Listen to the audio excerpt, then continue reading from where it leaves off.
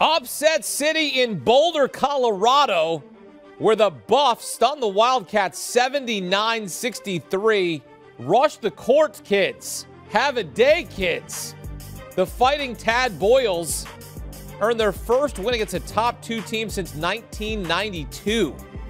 Number 2 Arizona goes on the road and loses. They had been on a 9-game winning streak, so that's over. And Arizona was 22-0 against unranked opponents this season. And now Colorado hands them their first loss of that kind this season. Arizona did not shoot the basketball well at all in this game. They just didn't. They were off their game. Kirk Kriisa was not great in this game. Look, none of the starters were really that great. I mean, you can see the numbers there. Tristan Da Silva was great for Colorado. Jabari Walker was great for Colorado as well. And they pull off the upset at home, knocking off Arizona. Colorado upsets Arizona. Your reaction is what?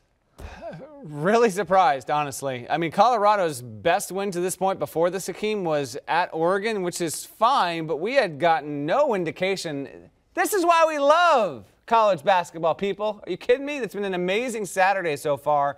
In fact, we've had the teams ranked 2 through 6 in the AP poll all take L's here on Saturday. Now, Arizona taking this one the way it did, it played its second worst game of the season. The only game that was worse for Arizona so far this season was the game they lost at UCLA earlier on. But overall, I don't think this is too damaging for Arizona, because there are so many teams that were on the 1-line and 2-line that took losses on Saturday. Like, the Wildcats still project as a number 1 seed, and, sometimes coaches will even tell you, if you got a bad game in you, shake it off before you get to March. Get that one out of the way if you can. Now, maybe this would be that for Arizona. Still been a terrific team, but for Kirk Kriisa not to play too well in this one, I thought was he sometimes how he plays is reflective of how Arizona plays, because he is dripping with swagger. Kirk Kriisa is one of the more entertaining players to watch in all of college basketball. He didn't really have it here.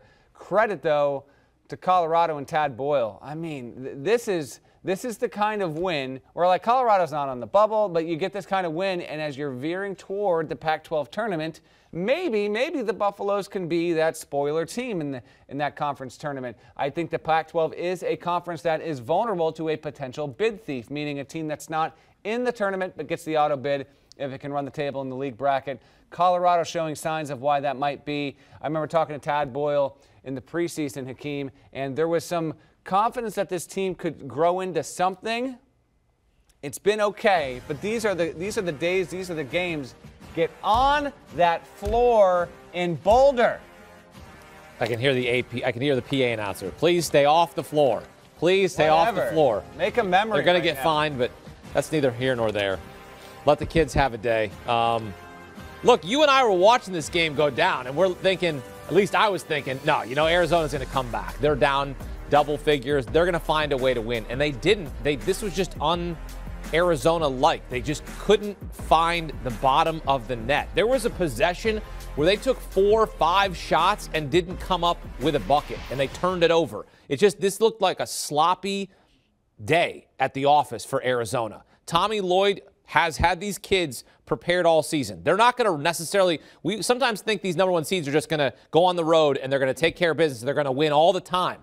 It doesn't work that way. You go cold in a game, especially on the road, you're not guaranteed anything. Yeah, on the road in conference against a competent team, you're not guaranteed anything at all. And so Arizona took the brunt of that. And again, it's a tough loss. They didn't look good, but I still think that Arizona is, really one of the 4 or 5 best teams in the country, and Tommy Lloyd's on the short list for National Coach of the Year. But credit to Tad Boyle in Colorado. This is why, before we even get to March, this is why I love this time of year, because these teams are vulnerable. And I said it earlier in the day on Saturday. I mean, there were so many ranked teams on the road that this felt like an inevitability with not necessarily all of these teams. I'm not going to tell you that I saw all of this coming, but certainly you would think that we were going to be peppered with some upsets, and we did in fact get that. But I'd say that Colorado's win was as impressive as it was surprising among any other teams we saw get wins on Saturday, because again, to this point, this had just been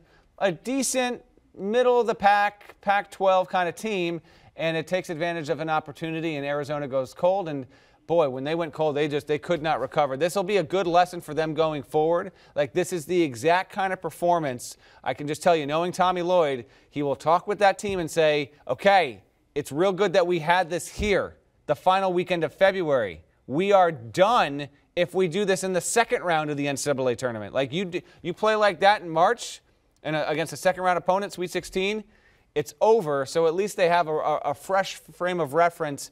And I still do think that Arizona's got the personnel. Like, I expect them to represent themselves well once we get to the big bracket. There's always a takeaway, a learning lesson for Arizona in this situation. But did Colorado expose something from the Wildcats? There's something that goes, okay, we showed America that there's something wrong with this Arizona team. They're on the one line. Everybody loves this Arizona Wildcats team. They love Tommy Lloyd, first-year head coach. But did they get exposed in this game? I don't think so. I do think some of it was really good scouting, and Arizona went a little bit cold. But I wouldn't say that there is outright exposure here. I don't think so. And if we really want to step back and look at the big picture, Tommy Lloyd's first season as a head coach, he spends the previous 2 decades at Gonzaga as the #1 guy behind Mark Few. He takes this Arizona job. Wildcats were not expected to be where they are right now. Top 5 team, top 2 team. The last week of February, Tommy Lloyd's done an outstanding job.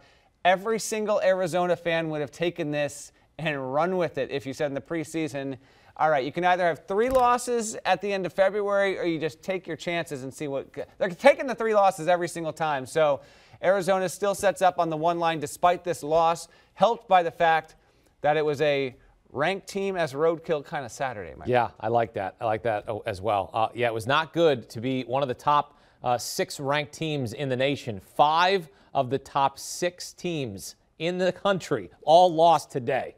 And Gonzaga may lose later on, and we'll be back for that if that happens. Here's a look at the Pac-12 conference standings as Arizona still remains atop at 15-2, followed by USC, UCLA, and Oregon. Colorado pulling off a monster upset. Again, their first win against an AP top 2 since 1992.